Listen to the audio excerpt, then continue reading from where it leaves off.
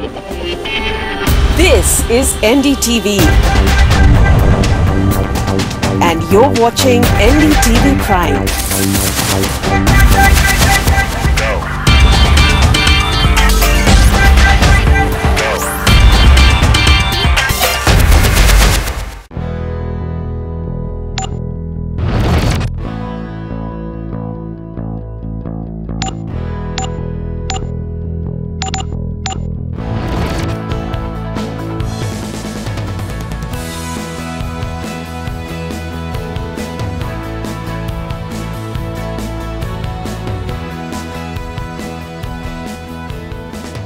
There are elections to 5 states coming up. UP and Punjab, of course, the most important of them. This is going to be a key test for the government. But before that, in fact, just before those elections kick off, there is another key test, that of course being the budget. As we look at what various sectors are expecting, let's just also keep our eye firmly on what entrepreneurs want. And that's what we're looking at over the next half an hour. Let me introduce my very special panel of guests that we have for you today.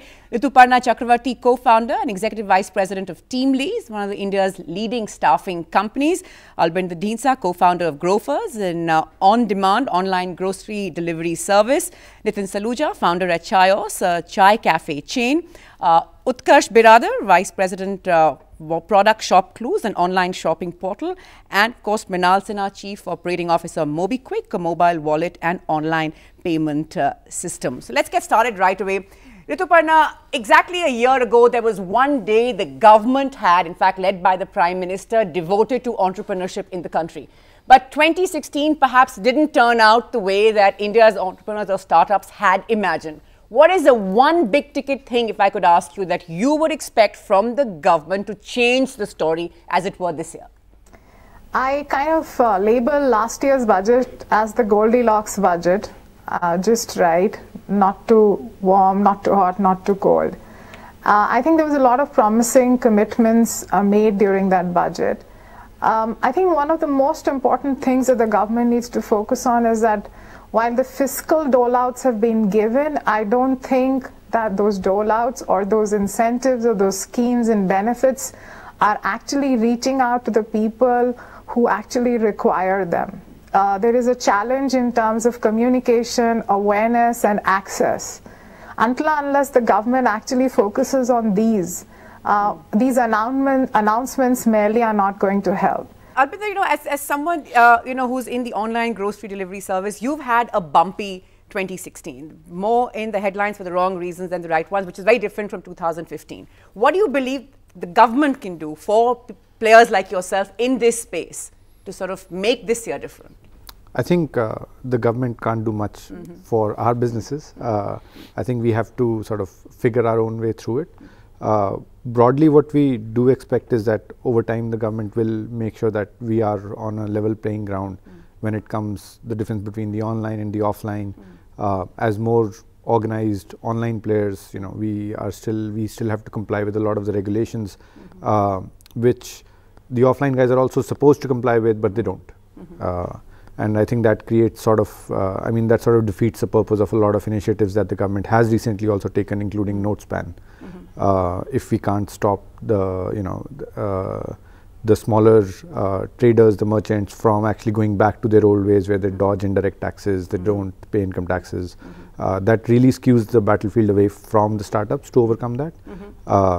But I don't think, we don't expect the government to come and help us and help us figure out our own businesses. I think we'll have to do that on our own. That's actually quite interesting because it comes in the backdrop of two of our biggest startups talking about the need for the government to step in, Nitin, and sort of do something more for them. We've heard from Flipkart and Ola talk about, in a sense, about protectionism. Before we move on this, how do you see that demand and that debate?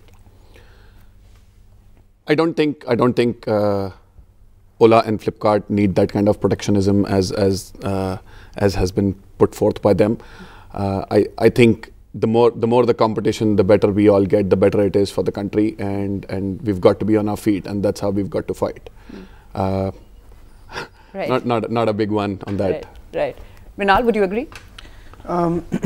Yes and no. So, I don't think we need protectionism, but I think the point that some of these founders are trying to make is that if you take a startup which is in the US and trying to compete in India versus another startup which is in India, or similarly, if you compare India versus China, there is a difference in the level playing field because access to capital is easier in the US and easier in China. So, so long as you tackle that difference, right, we're fine, don't need protectionism. But at least, I think... but is the battle increasingly becoming only about who has deeper pockets? It's not only about who has deeper pockets. It's, risk capital across the world has fueled innovation, right? That's true, everywhere. That's the reason, Silicon Valley exists. And therefore, capital is a very important part of enabling entrepreneurship. And therefore, risk capital has to become available. I'm talking not just about one or two companies, but in general to the Indian ecosystem. Risk capital from India has to become available to the Indian ecosystem. The reason is, if you think about the internet, in about 8 years from now, internet contribution to the GDP from the internet will be higher than infrastructure. And in the light of that, I think some of India's biggest institutions, some of biggest capital holders have to come behind the internet ecosystem in a substantive way, the way the Chinese pension fund is done. Given all this, Utkarsh, what can the government do? Are there more serious expectations from the government on how they can do to level the playing field, whether the point that Albinder makes between online and offline players, or the point that is being made about risk capital? So yes, so I think that... how much do we seriously expect them to do? I mean, it's okay to have a never-ending wish list, but no, not too many expectations for sure, not too many expectations. And part of being an entrepreneur is, of course, being able to fight your own battles. And yes, level playing field, like Mrinal is saying, that availability of risk capital, the government can do a lot in terms of, making the capital available. Both, I mean, just from the point of view that if India is easier to do business with, you will see a lot more risk capital coming in, as simple as that. If you think that internet is the next thing, and it's simple things like accelerating the growth of internet to tier 2, tier 3, tier 4, and that's infrastructure, and that's pretty much government. And that's so I think these are a couple of things and that's not going to be imperative, because how do you go cashless? How do you move to a digital economy if you don't do that? But Nitin, coming back to you, is there anything that you're expecting to hear in the finance minister's speech that sort of, or will you be looking out to hear for yourself, for your business, for entrepreneurs like yourself? Is there anything that you expect? Is there anything that you're hoping for? Post demonetization, what I would be delighted to see is all the measures that just boost some spending. Offline businesses have been slightly hit by demonetization. Just slightly. Slightly, yes. Okay. I would very rightly use the word slightly, and I would be delighted to see all those measures that just boost spending going forward. Albinder, you've gone on record to say that actually post the note ban, you've seen a bump up in business. I mean, we've also now hearing some of those e-commerce players saying that people have been using their cards a lot more. MobiQuick's talking about all those new millions of users that are now coming on board. But I'm sure that there are serious challenges that still remain as well, going beyond the big cities, tier 2, tier 3, and so on. Those are more structural challenges that are not startup specific either, right? We see a lot of issues when we go and open in tier 2, tier 3, even if we are doing infrastructure investments, getting the right labor force, meeting sort of the right wage expectations. All those are issues that I think are more structural. Ritu Panda, one thing that people are going to be looking at the budget is of course how we're going to stimulate growth, also job creation. Now we know the jobs have been under pressure. People like yourselves are sort of working so closely in this space. What are you looking for? What are the kind of signals, what are the kind of hints that you're looking for as far as jobs are concerned? Because that's now becoming quite worrying.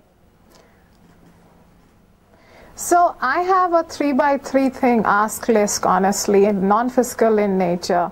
The three things that we need to do to actually boost formal employment generation. One, I think the finance minister in 2015 did allude to a little bit that PF and ESIs in India have hostages and not clients. And hence we need to give the choice of structuring of the wages, especially to low-income workers, around how they would like their wages to be structured. Essentially give them choice around whether they would want to contribute their contribution of the PF, whether they want it to be actually put in EPF or in NPS, or whether they would like to contribute their share of the SIC or just opt for some IRDA, sponsored scheme. Similarly, the organizations today, I mean, you'll be fascinated, every employer, and this is particularly relevant if you were to create jobs, formal jobs, through actually having a lot more entrepreneurs coming into in India or setting shop in India. Any regular mid-sized businesses need to procure 25 plus different identity numbers. The identity numbers could be 5-digit to as high as 21 digits. Wow. I mean, things like Shram Pehchan Sankhya, ESIC number, labor establishment number, TAN, PIN, PAN number, service tax numbers. I think these create bottlenecks for organizations to set shop. If we can have only one, which is PAN, and go with that. Also, we need to focus on paperless, cashless, and presence-less. All labor law compliances need to be made online, and honestly, it is far from that. At the moment, organizations annually have to cut down 6 lakh trees just to do paper compliances, just not working. It's absolutely critical that we need to convert skills and degrees, and until and unless that's allowed, we won't be able to expand the skill, the skill challenge, the skill pool at this point of time. Sure, you made 2 important points. I just interrupt you there, Rituparna, just one moment.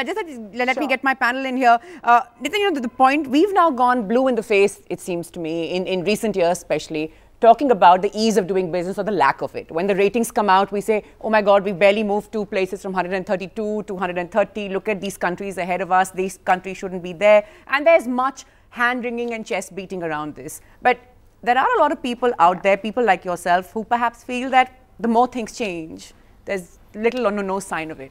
The points that Rituparna has made about just how challenging it can be, it's almost a cliche to say, you can set up a business in India, but folding it up then is another challenge. Are things any better? The brick and mortar and the online, you see how different new businesses are sort of moving ahead. I would say, simply put, single window, presence-less. These are words that the government can bring in. And one simple ask is, well, if you really need help, ask us. We would be more than glad to sort of help you with that.